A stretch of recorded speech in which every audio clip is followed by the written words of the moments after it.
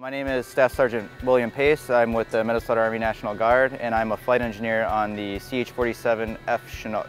Being in the National Guard, I think it's pretty unique than being in the active Army because we have these stateside missions that we get to do. So not only do we do the same mission that the active duty does, go overseas, deploy to hostile environments, we also get to deploy stateside and help with humanitarian type missions. What we'll be doing when we're down in Florida is primarily troop and cargo transport. A lot of people don't realize how big of a movement this is to get a helicopter just from one state to another. Everyone just looks at the flight crews and think that they are the ones doing everything, but there's so many more people involved with the maintenance to get the aircraft ready, the fuel to make sure that we have fuel and we can fly.